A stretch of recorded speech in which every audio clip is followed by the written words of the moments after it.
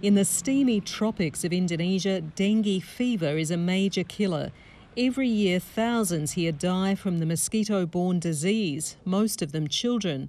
But a groundbreaking trial in Java could be the beginning of the end of the virus. They see a remarkable remarkable drop of dengue cases. Scientists in the city of Yogyakarta are working with Melbourne's Monash University, and they've managed to cut the rate of dengue by 77% in treated areas.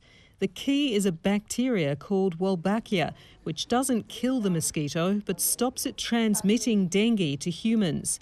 Over 3 years, scientists have injected the bacteria into mosquito eggs, then released the mossies into the wild.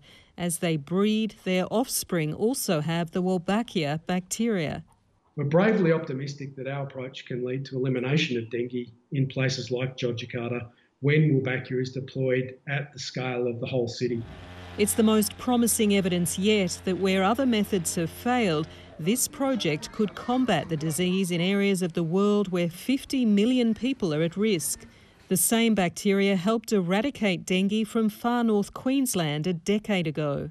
I think there'll be a time in which cities and subnational regions might be able to declare themselves dengue-free. Similar trials to the one in Yogyakarta are already happening in other cities in Asia and Latin America. Anne Barker, ABC News.